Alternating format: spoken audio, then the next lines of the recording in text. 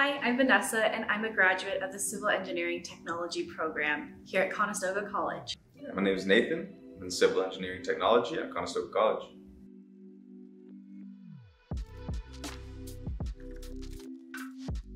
I actually went to university for archaeological studies, and I got to do surveying on site when I was doing a dig, which made me realize that I liked something that was a lot more hands-on.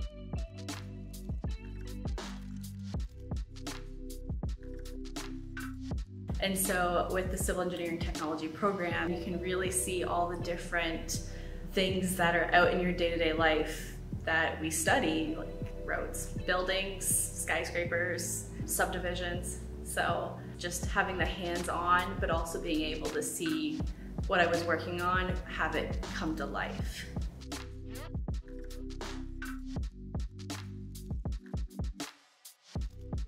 It's in your everyday life and you don't even realize it. When you're driving down a road, someone, calculated out the catch basins and how the water is going to drain off the road, and then underneath the road there's like a network that you wouldn't even imagine, all the piping that's there, and it gets more complex if you're in like a downtown core and you have to treat everything differently. So a lot of problem solving, which is really cool because I work on projects and I'll maybe drive down a road and I did that. That was there because of me.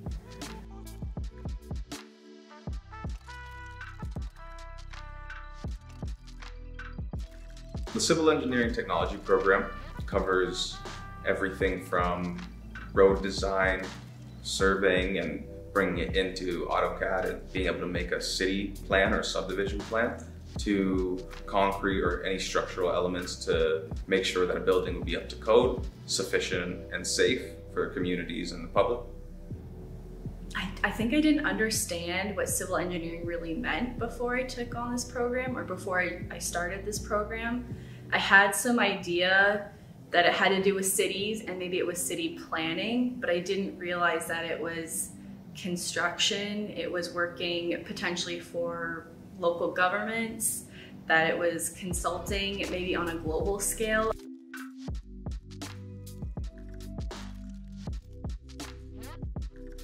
The math was it was very exciting. It's easy to see how it actually matters. And then there was the application factor of, you're not just doing math to like add numbers together for no reason. There was a purpose, and the purpose was to design a storm pond or calculate the grading of a subdivision. And that was really exciting because I knew where I could apply the math in my everyday life, but also in my career and job.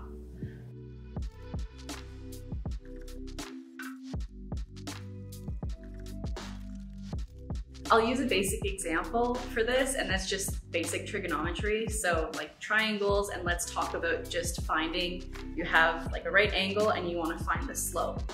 Well, we have like hills and slopes all around us, and you need to calculate the ditches that if a car's going to have an accident, you have a certain slope that you're allowed from regulations, and knowing that will help you design better. So just calculating the basic grade, even with your stormwater that you're designing, like in your sanitary pipes that run down roadways or subdivisions, they have to be a certain level of grade, because if it's too fast, then it's gonna corrode the pipe, and you don't want that. If it's too slow, then it's just gonna sit there and be stagnant, and you don't want wastewater just sitting there. So knowing your basic math when you're doing design really helps.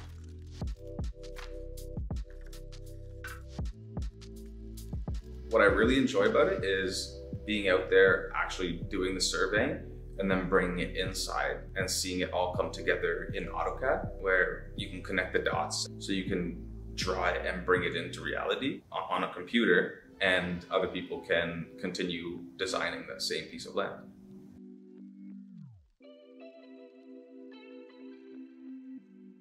You're in engineering, you're trying to protect the safety of others, which is really, really important, and you have to think about that all the time. Is what I'm designing going to be safe? And then also like, how user-friendly is it? And every project's different. in Canada, you have to think about removing snow on a roadway.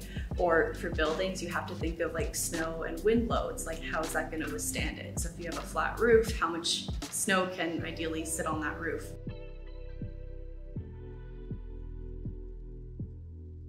It's really nice to see how everybody really just works together to reach a common goal. The program really prepared me for the workforce and industry by having lots of group projects, because I never work on a project from start to finish on my own. There's things that I contribute to a project, but I always have to work with different team members, with environmental planners or permitting and utility coordinators, and you need to collaborate with them effectively.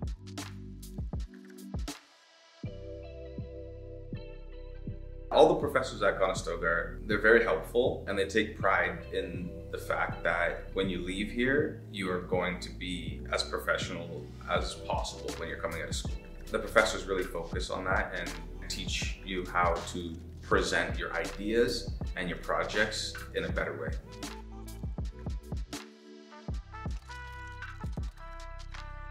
It's just a really interesting industry because the skills that you learn are really transferable. So if you started out in transportation and doing like road design, you could easily move into something like wastewater because you would have worked on, some sanitary and water calculations, and those skills are transferable. But you can also take them somewhere else in the world because everyone needs roads, everyone needs buildings, houses, like every country has this. So you don't have to just stay in one place, and everything you're learning isn't just applicable to Kitchener-Waterloo or Southern Ontario. You can take it on a global level. And that was really fascinating because I don't think all jobs have skills that are that transferable. I think what I took away from it was like not just one thing, there was a few things. It was making like really good connections with my professors and mentors that I had during the program, and then also classmates, and keeping those friendships. And you just run into each other all the time out in work. The effort you put into the program, people recognize that outside of it. I think it also helped me with like my people skills, or not to be so shy and timid. It's okay to voice your ideas because you might actually have something to bring to the table, even though you may not have that much experience. They're always looking, and I think in this industry, for innovation and creativity. I would say my time here at Conestoga has really helped me appreciate civil engineering as a whole. I can see it everywhere in my daily life. If I go for a walk through a subdivision, I can see a storm pond. I can see houses that I know someone spent time designing structurally, and then someone grading the lot. And I know that at one point there was a big construction site going on and people were surveying and there was concrete getting poured. All the different steps, all the coordinating that had to go into it, the planning, the collaborating, and that makes me really happy because I know it was a group effort to create that, and that potentially I was a part of it.